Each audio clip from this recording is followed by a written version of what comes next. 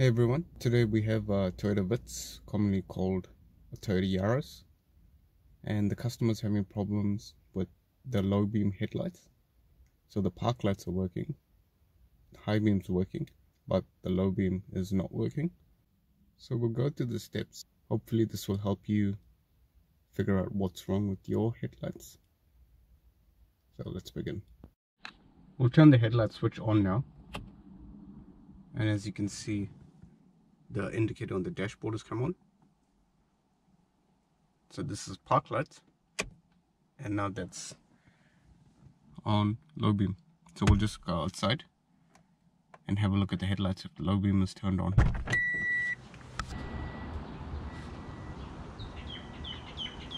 So that's the low beam, and this lights up, neither of them are working.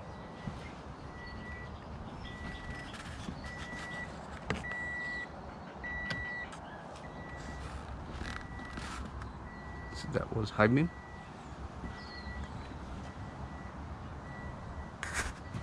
That's low beam, high beam, park, low beam, high beam.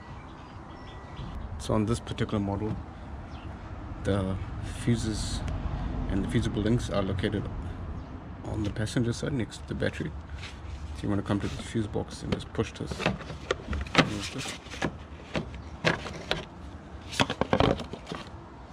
Diagram is handily available on the cover.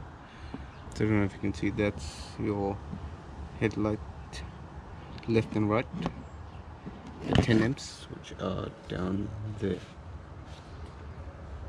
Now you can pull these out and manually check them, but if you have a multimeter, I'll show you how to easily test them without pulling them out.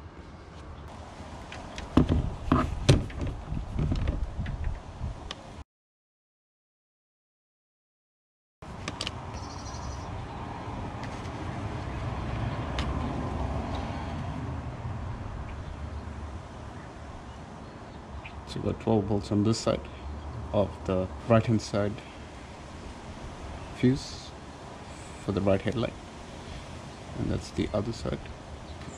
Bring it in closer to show you.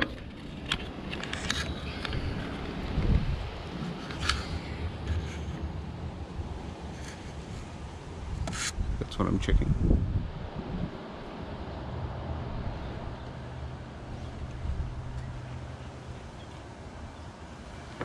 You also want to check this 30 amp fuse here. That's fine as well. This indicates that both fuses are fine. As I showed you there, all the fuses are fine. From experience, I've had problems with these switches. They do tend to play up over time. What you want to do is you want to cut the steering wheel so that you can get access to both these screws. One on this side and one on that side. You want to take off the cover on the top, and we'll just check the contacts on the switch.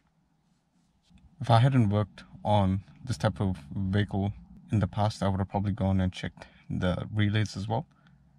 But having experienced issues with switches on some of these models, it's just easier to see and inspect the contacts on the switch itself, on the main headlight switch. So we'll go and do that now by accessing that screw there, and there's another screw there which I'll show.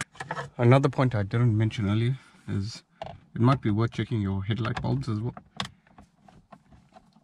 But given the circumstances, as I did show you earlier, if both bulbs are not working, then it's safe to assume that the headlight bulbs are not the issue. But it's not particularly difficult. If you had to pull out the bulbs and just use your multimeter and check it on the ohm settings, check for continuity between both circuits. Just thought I'd mention that just in case you're unaware, because it's not uncommon either. I have seen bulbs in vehicles where both the left and the right have failed. Normally what happens is one side will fail a month or a couple of weeks prior, and people won't notice it because one light is working. Then when the other light fuses, then people tend to notice that the actual bulb is not working. So when you got both the screws out, just those two, Use a plastic tool or similar.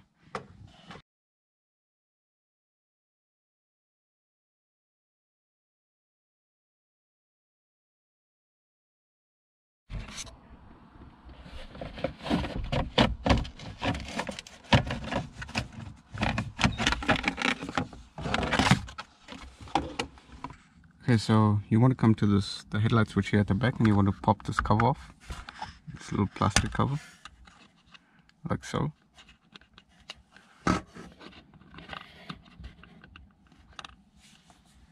Drop your steering wheel down so you can get access.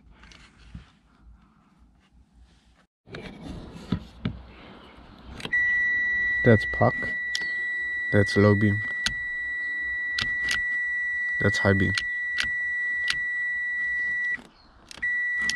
So I don't know if you saw that. So you want to clean the contacts between those 2 points there. Okay. So when you've taken off those covers at the back there, all you have to do is just pop this plastic cover off, as I showed you. Then with a bit of sandpaper, you've got to clean each contact in between them. I'll put up a picture now so you'll see what I'm talking about.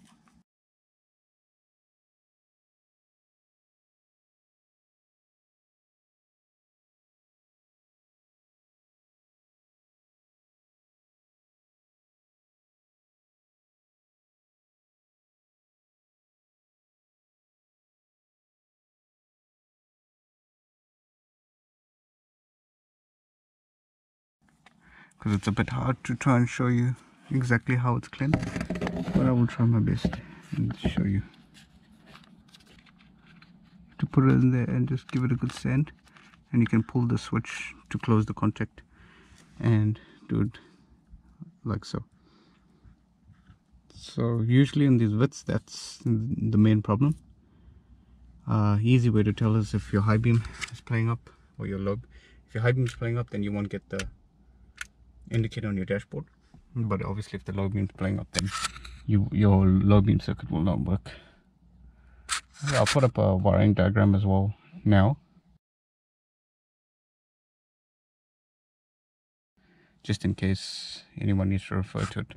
Hopefully that helps them out. But yeah, you just give your contacts a good clean with a little bit of sandpaper. You should be good to go from there.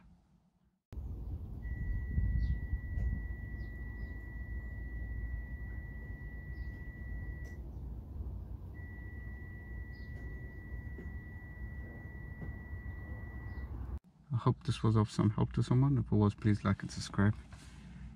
And yeah, thanks for watching, guys.